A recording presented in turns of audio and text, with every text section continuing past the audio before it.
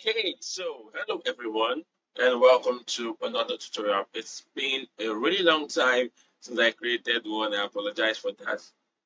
But today we're going to be looking at something new. By the way, my name is Kelechi Augustine Okori, and I am a Canva ambassador. And today I'm going to be showing you guys something new in Canva, something I just discovered, and maybe a few persons might know about it, but I guess not everybody might have that information. So this particular tutorial is not going to take up to 5 minutes. Okay, it's going to be really fast and short, and I hope you can learn something and use it in your design. So without wasting much time, I would go over to create a design, and I'm going to be using Instagram posts for this. Instagram post square 1080 by 1080. I'm going to click on this, and we are going to wait for the page to load. And here is it. We have our canvas here. Now, what do I want to show you today? I want to show you a simple, like just one thing. Now, if you go over to elements, come over to this part, you're going to see we have frames and then we also have grids. So if I click on this, okay, if I click on this, notice something. Before now, you cannot adjust frames.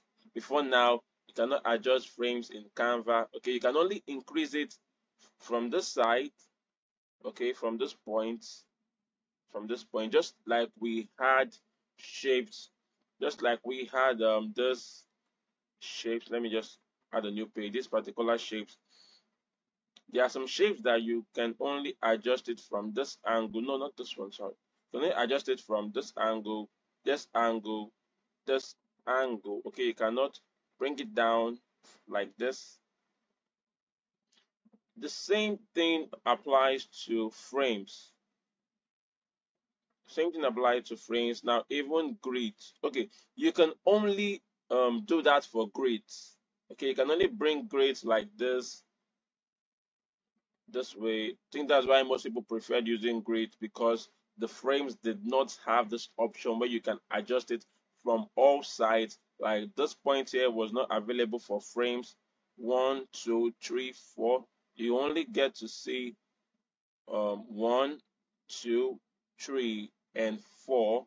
I hope you're following me. If you're confused, just ask question. Now, before now,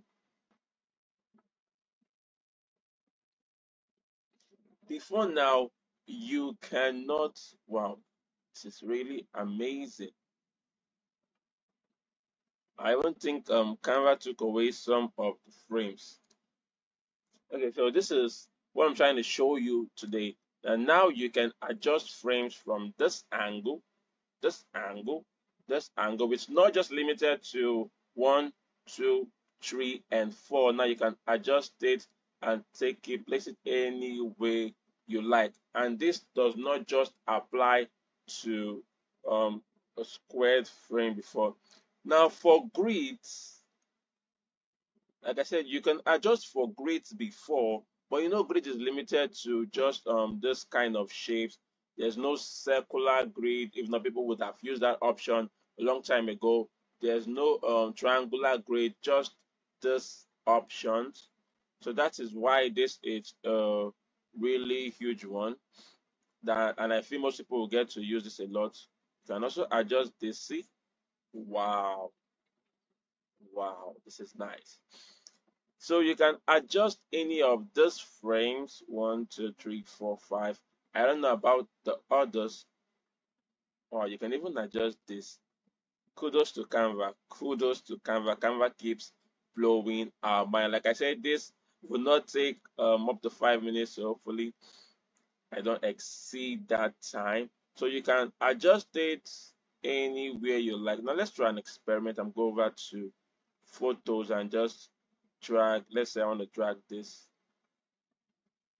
See, it's nice and beautiful. Now this looks like this. It's now acting like a grid. Like it's the same.